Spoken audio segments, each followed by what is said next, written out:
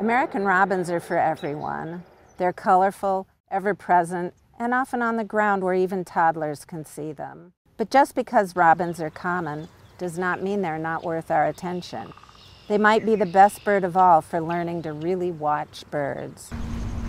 I'm Joan Strassmann. I'm the Charles Rebstock Professor of Biology at Washington University.